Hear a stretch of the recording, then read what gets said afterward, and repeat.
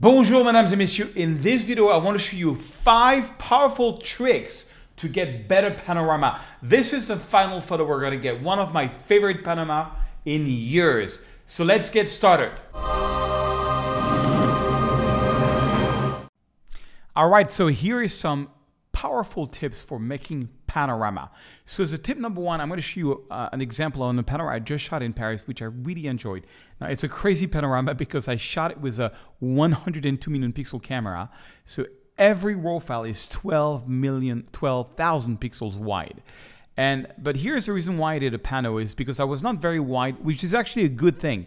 When you make a pano with a not too wide angle, this is equivalent about 24 millimeter.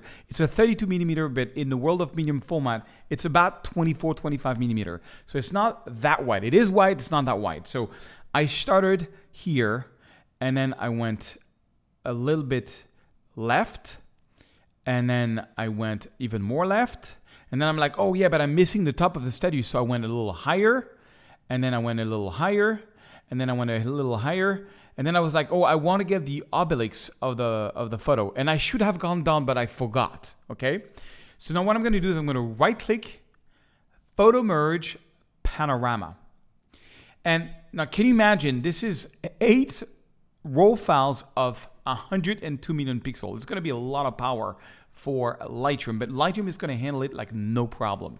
And boom, check out the results. So you have different projections you can use, spherical.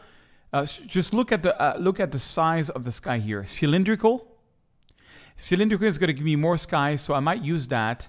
And then you have perspective. This perspective is not going to work at 24 millimeter. You usually need to be like at 30 or above. But here's the big problem I'm missing. Remember, I forgot to shoot down. Now there is a new option, and that brings me to my tip number 2 is make sure you at least overlap 30% of the photo. If you do that, you're gonna get a great stitching. And tip number 3, power tip number 3 is you can use this new feature. Check this out, it's incredible.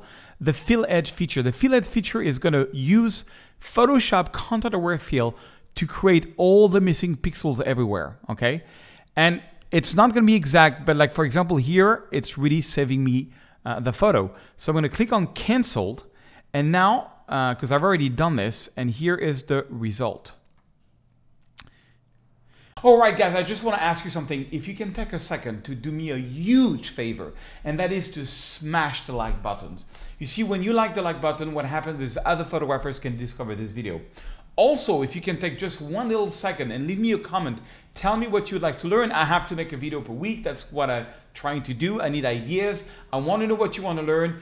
You know, Lightroom, Photoshop, you know, composition tricks, the art of photography, plugins, you know, anything you want to learn. Tell me in the comments so I read every comment. I answer almost every comment. I really like to get your feedback on this. Thank you very much.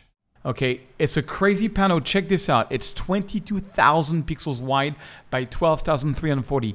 I mean, look the details. I can look at the details on the statue. It's unbelievable. It really is unbelievable. This will make a print. I actually sold this to a gallery. This will make a huge print. So tip number 4 is use one of my free presets. Below this video, you have a link to go to this page here where you can download my free photography principle. What that is over 40 free presets. I'm giving you free skies, a whole training that goes with it. All you have to do is put in your name and your email, and make sure you use a right email, an email that works, or it's not going to work, okay? When you get this, you're going to get this into your inbox. It's going to send you an email with a login and a password, and then you can go to photosearch.com and you can log into your library here, and it's going to be in your library. Now, I am going to propose you to buy my full pack of preset, which you should, because it's amazing, but you don't have to do this.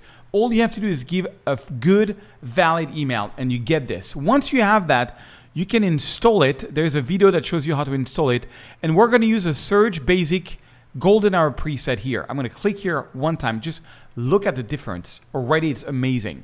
Couple of things when you use one of my preset is hold on the Option key, and click on the black. So it's the Alt key on Windows. Make sure you got 2-3% of black. And then let's do the same thing on the white.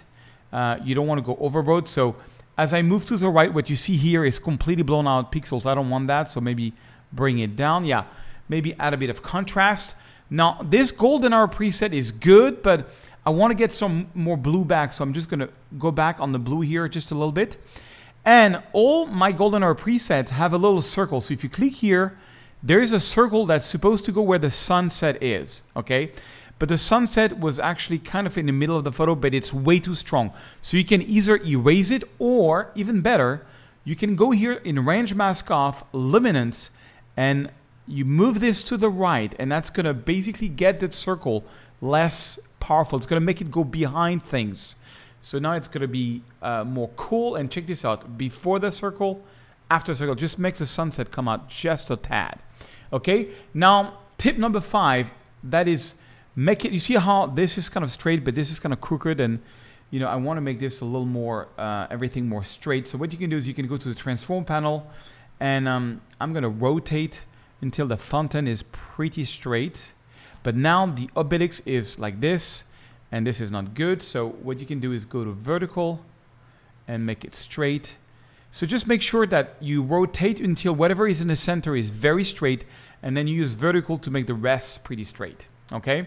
And then let's go to the crop tool. I still want this to be really a pano, so I'm gonna crop it here. I'm gonna crop it there. I'm gonna crop it here and crop it there. And voila. Let me see. Backslash key to see the before and the after. I think I'm gonna add a bit of contrast. And you could also, the presets include here, you can go in the gradients. You can make this a little darker. Voila. And then I think on this one, I went there before I gave it to the gallery. I took a little brush and I made this a little more shiny. Just, I love how the water was going there. And again, look at the details. Look at the details. I can see, I can read the hieroglyphs here. I can go here. It's a huge photo. This is gonna be one of the best print I've ever done. 21,000 pixel wide panorama. It's a monster. And I did this in what? A few minutes. Lightroom is so powerful. Don't forget to get my free preset. It's gonna blow your mind. Please, please, please watch the training that goes with it. It's really cool, and I'll see you in another video. Mesdames et messieurs,